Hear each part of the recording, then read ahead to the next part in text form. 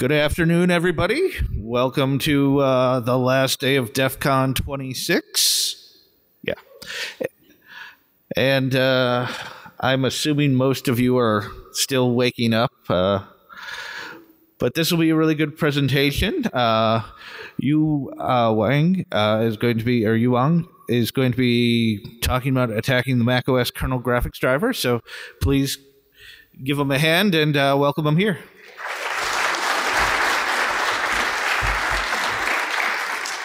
Yeah, hello everyone. Welcome to my presentation, especially during lunchtime. My name is Wang from DD Research America. What I'd like to share with you today is related to macOS graphics driver vulnerability and macOS kernel security.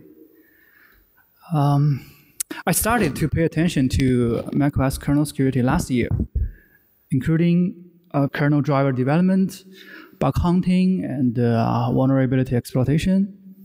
Before that, I preferred to study the Windows kernel security and Android Linux kernel root.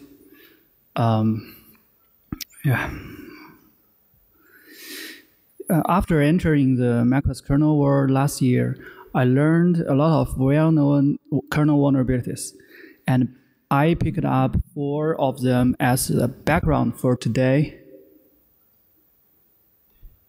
The first case is from EMBio, from Google Project Zero. And the CVE number is the CVE 2015-3712. It's a NVIDIA GeForce driver arbitrary kernel memory write vulnerability.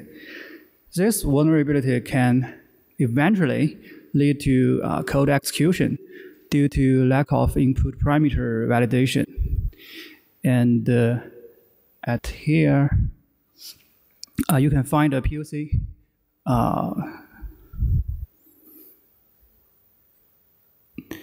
The second vulnerability comes from Cisco Talos research team, which is a non-point dereference bug. It seems that the non-point dereference type of vulnerability can be exploited 2 years ago, which also means that I'm late. You can see that there's a full exploit code on the exploit database, which is a good starting point for exploitation research. And the next case is from my friend Chen Liang. The attack surface he chose is user mode graphics daemon. And he won the Pontoon game with this vulnerability 2 years ago. The user mode daemon associated with the graphics library has certain permissions, and they are usually accessible in the sandbox process. And the logic of those daemons is usually very complicated. This condition determines that the daemons are nature attack surface. And you can get more detailed information from the write-ups. The last is also from KingLab. The CVE number is 2016-1815. It's an I/O accelerator family out-of-bounds kernel memory write vulnerability.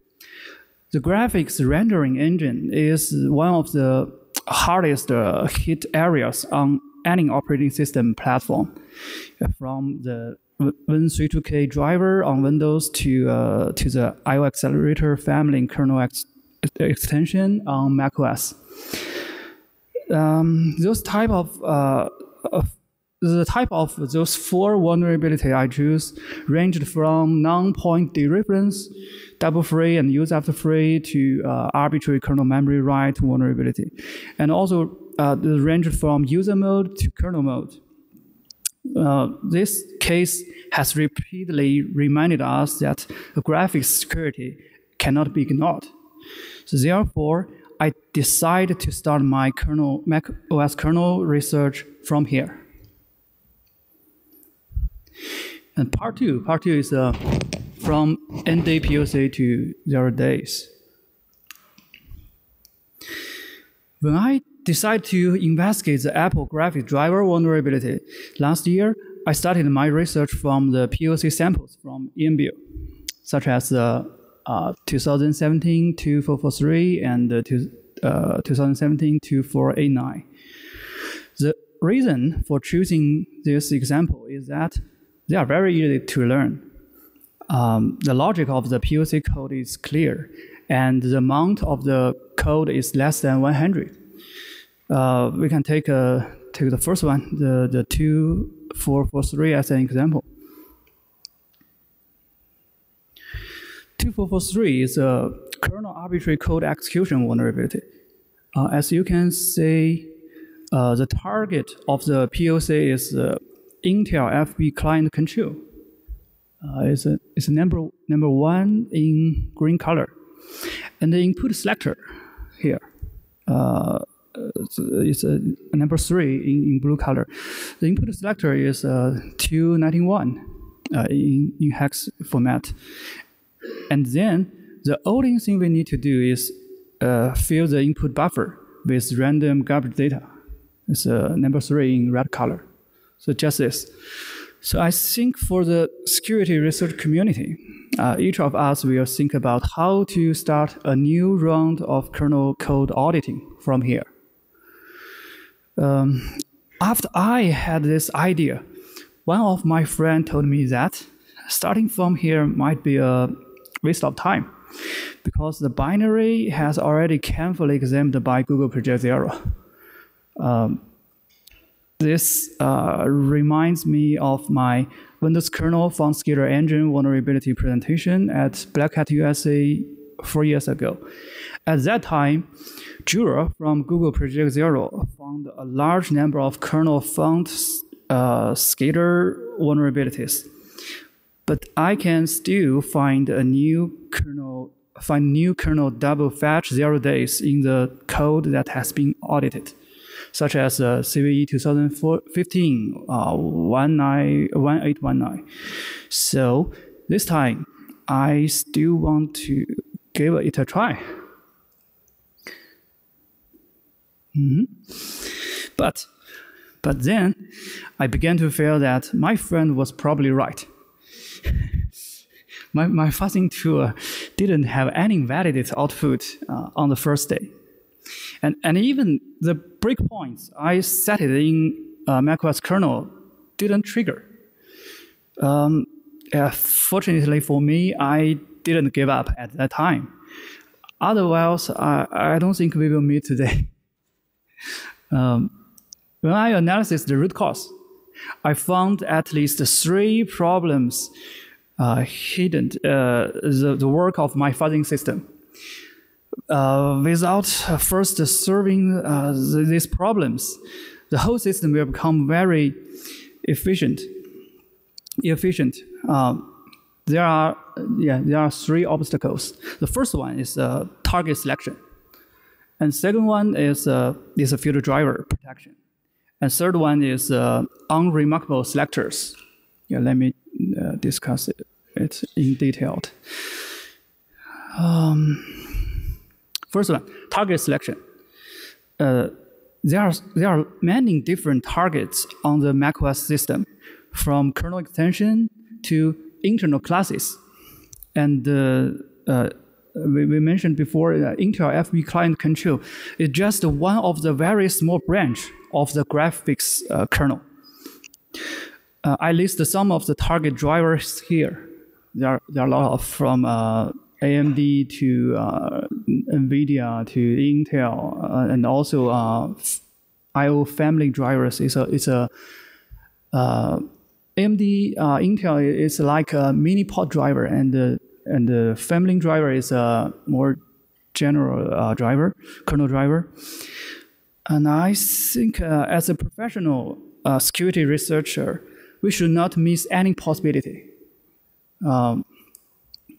And next one is more important. The second obstacle is the filter driver. Before touching the target graphics driver, there are usually filter drivers that protect them, which can cause our fuzzing tool to fall into an effective loop.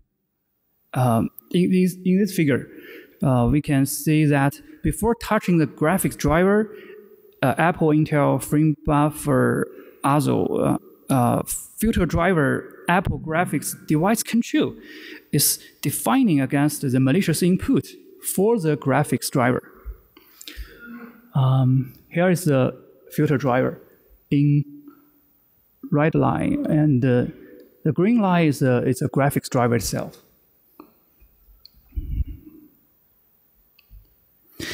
More specifically, in this example, selector 707 represents FB set EDID, and correspondingly, in the filter driver here, if the input buffer length is not equal to 408 bytes, all fuzzing attempts for the interface are meaningless. This means that if we only rely on the static analysis of the target driver and then build the fuzzing process, it's obviously not enough. We need to consider the entire architecture of the graphics driver set. Otherwise, we are just wasting our time. The third obstacle is unremarkable selectors. After actually getting to the target driver, I found that there are still some hidden control codes or selectors. And I found there are also the control code affect the efficiency of the fuzzing system indeed. These control codes are important because they are the key to open the door to another world, meaning that there are a lot of unknown code behind their stores. After extracted all the validated control codes with IDE script last year, I found at least one such key. It's 800000 and some random data.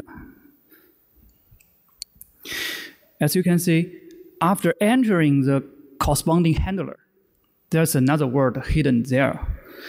And after taking their three small steps, things quickly become clear. And I found a lot of problems in just one day. Let me share some examples with you. The first one is unpatched lock panic caused by a division by zero error. But be aware that the root cause behind this error is out-of-bounds read access to the input buffer. It's a division by zero. Register R12 is 0. And case 2. Case 2 is an unpatched local panic caused by non-point dereference. And the root cause of the problem is that the driver incorrectly initialized and dereferenced the variable. At here, RSI register is 0, and offset is 3F70. The next case is a kernel stack-based buffer overflow vulnerability. As you can see here, this stack overflow vulnerability is mitigated by stack cookie. So, in order to exploit this case, we need to have the kernel arbitrary memory reading capability. Fortunately, I quickly found one. CVE 2017-13383. Combined with two vulnerabilities, we can bypass the stack cookie protection and gain kernel arbitrary code execution capability.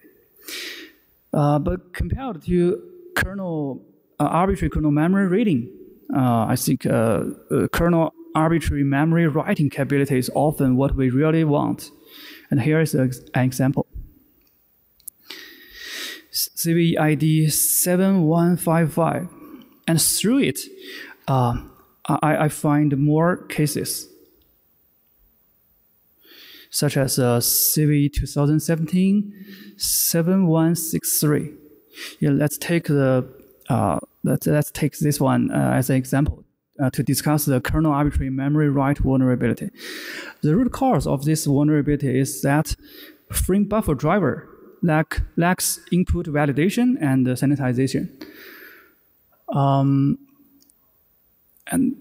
As you can see here, this instruction, it's a little small. This instruction, move EDX to RAX plus RSI.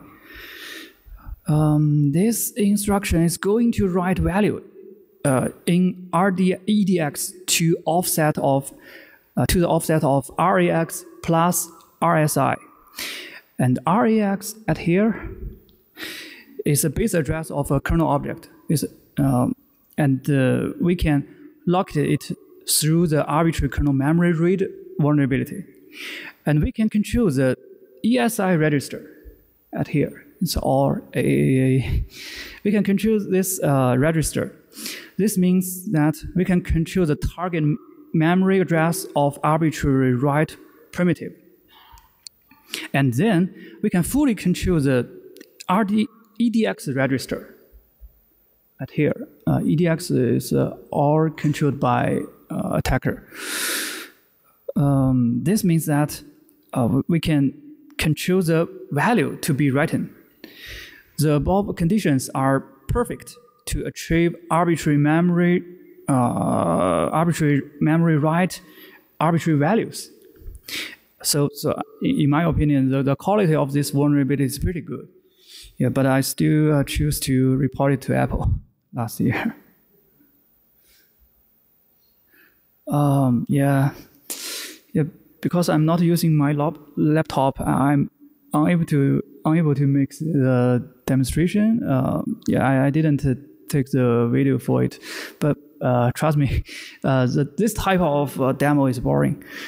Just run the exploit and pop up root shell, and the quality of this because the quality of this vulnerability is pretty good. So it's very easy to write exploit code for this.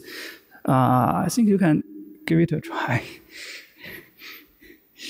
Yeah, the first part is yes here. From ND POC to 0 day. The next part I think is more interesting. A Kimon framework and other projects I did last year. Last year, one of my tasks was to build a kernel monitoring system for our DLP project, data leakage prevention project. And when I went to study the existing kernel monitoring interface, I found that the building monitoring mechanisms were not very friendly for third-party development.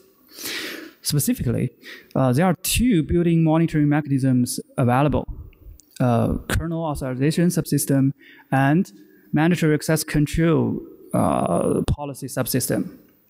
But the bad news is that they are not suitable for the current security-related kernel development tasks.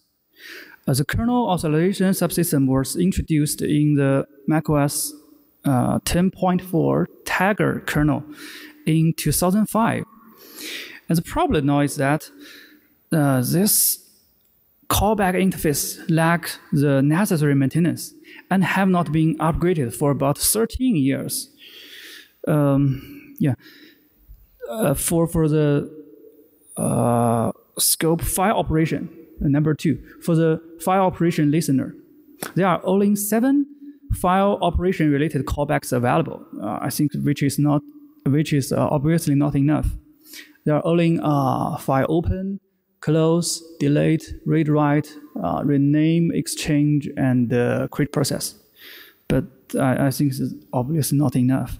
And for the file operation listeners, they are unable to block any file operations.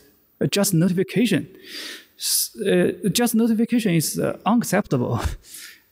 Say we detect a ransomware, and we can only watch it, and we cannot block it. So if my endpoint security solution is this, I think my boss might fire me. And For some specific callbacks, the input parameter often lack critical context information. For example, for create process callback handler, the input parameter is missing command line information. This is very important to us. And in the file operation callback handler, we cannot distinguish between new file creation and open existing. It's also important to us. And for we know the listeners, not every file system operation triggers an authorization request. This means that our monitor can be bypassed. It's also not acceptable.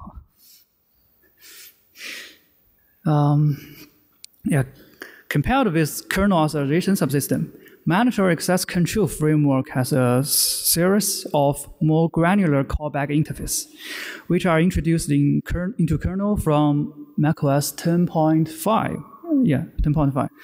However, Apple quickly banned third parties from using this interface and claimed that this interface were not part of the KPI. KPI is short for kernel programming interface.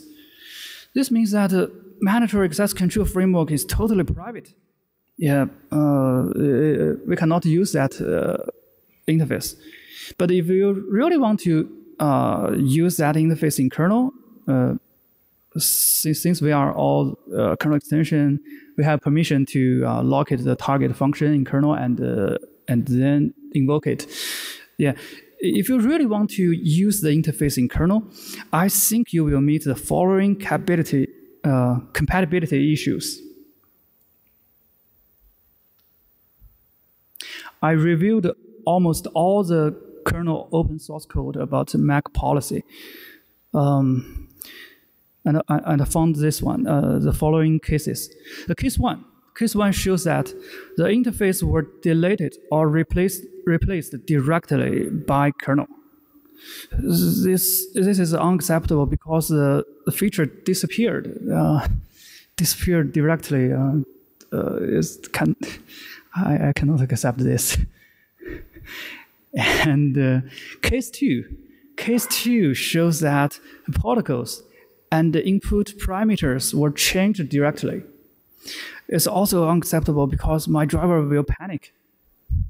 You cannot add a parameter directly into the prototype, right? And case 3 shows that the interface was inserted into the middle of the dispatch table. Yeah, my driver will panic too. And here's the case 4.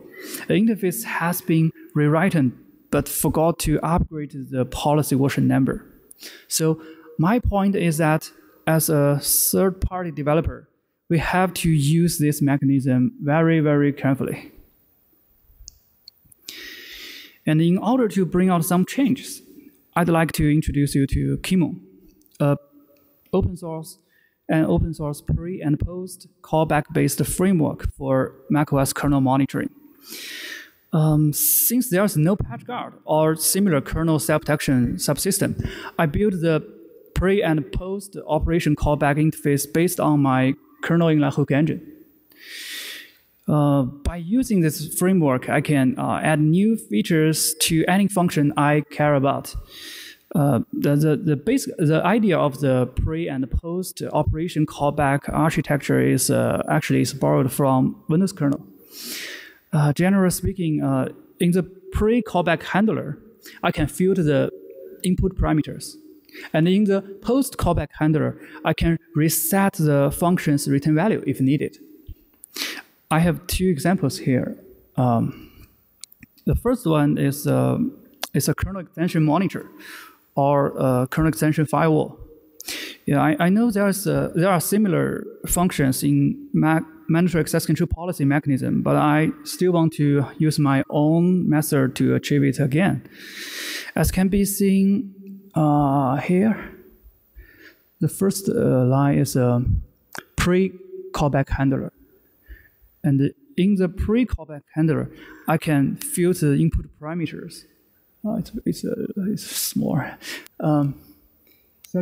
Such as I can get the UID, I can get PID, parent ID, and the kernel extension name is com.mandinet.monitor, and the path, and also version number, module base, and module size.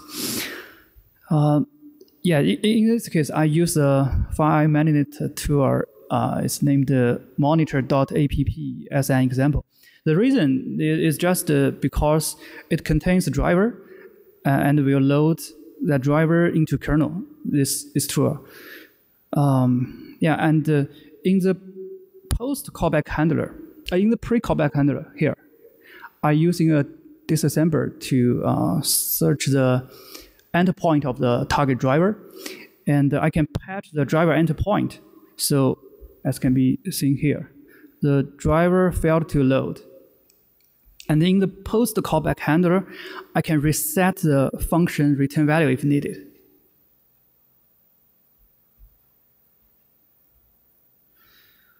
Another more interesting example in the mandatory access control policy is a mandatory access control policy monitor. So are you wondered about which module in the system use the mandatory access control policy, and which policy set do they use? I think here is the answer.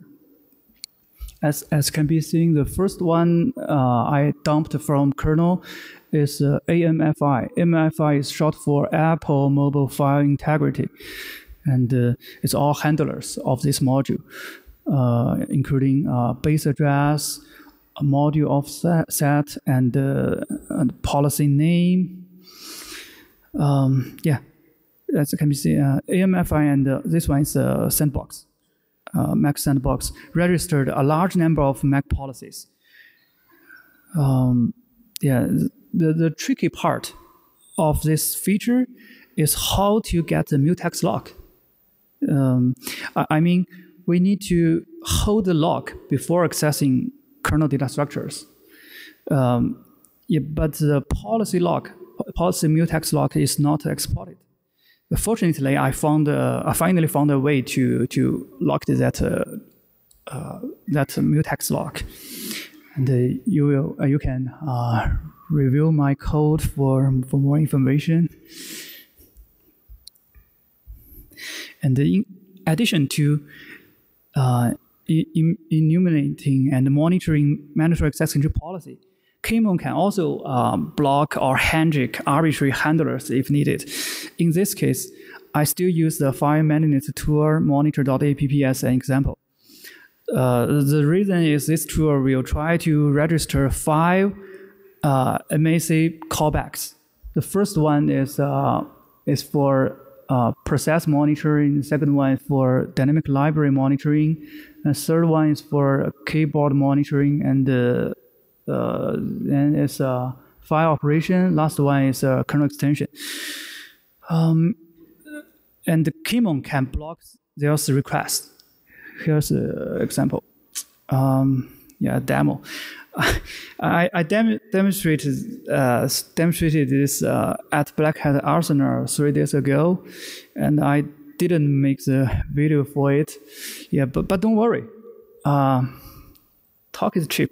Show me the code, right? Definitely. I released all my source code. Yeah, please check out my source code for more detailed information.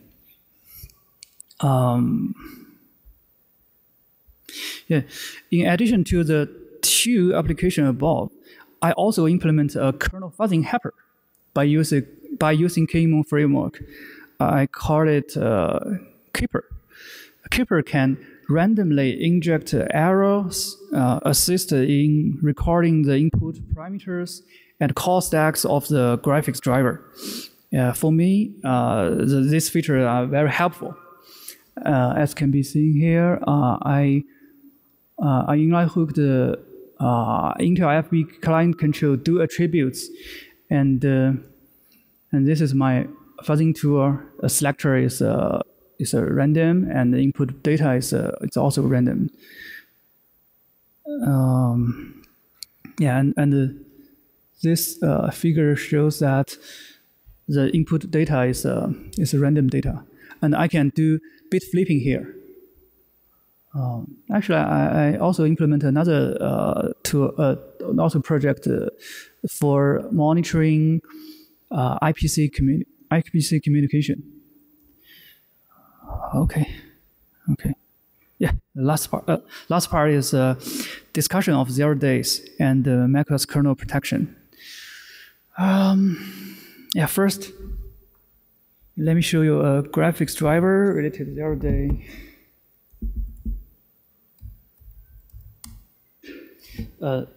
I have a simple demo. This system has all the system patches installed.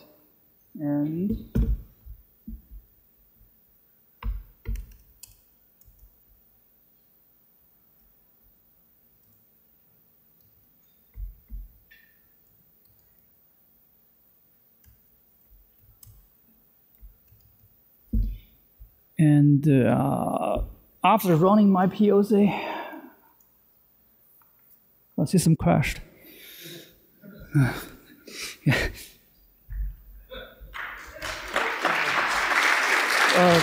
This is reboot. And here is the call stack information. It's a heap overwrite vulnerability. And the panic call stack shows that it's a victim thread. This victim thread is accessing the corrupted heap. And this is another crash thread.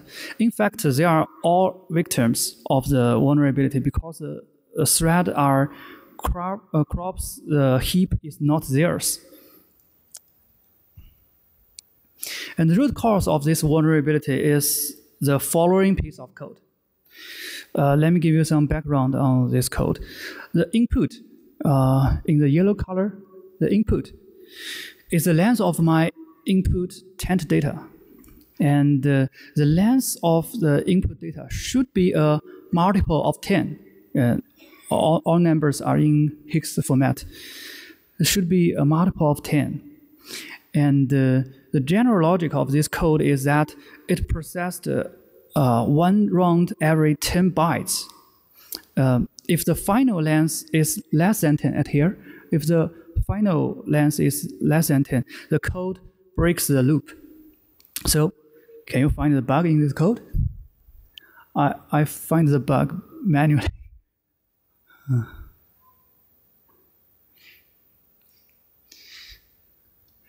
Yeah, the problem comes from this subtraction operation. If the input buffer length is greater than 10, this code is fine. But if the buffer size I passed in is less than 10, you can see here less than 10, this subtraction will cause an integer overflow. And then a memory copy here will destroy the adjacent heap. And I submitted this vulnerability to Apple Security this week, and I also met them this morning. I'm sure the vulnerability will be fixed soon.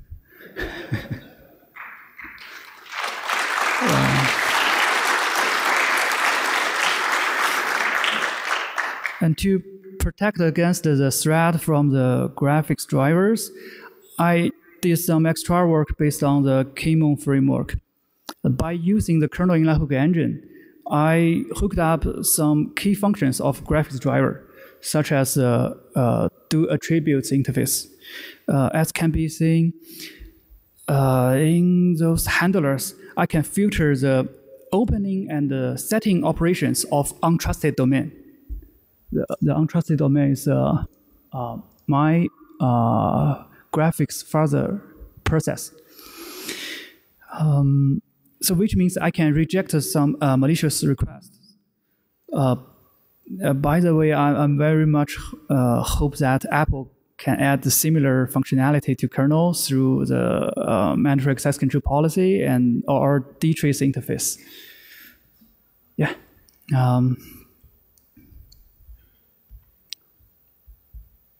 Yeah, it's almost my presentation. We discussed the bug hunting, zero-day vulnerabilities, and the Kmon open source project. And I also mentioned third-party kernel protection and mitigation. I released all the source code. Please check it for more detailed information. Yeah, that's it. Thank you, guys.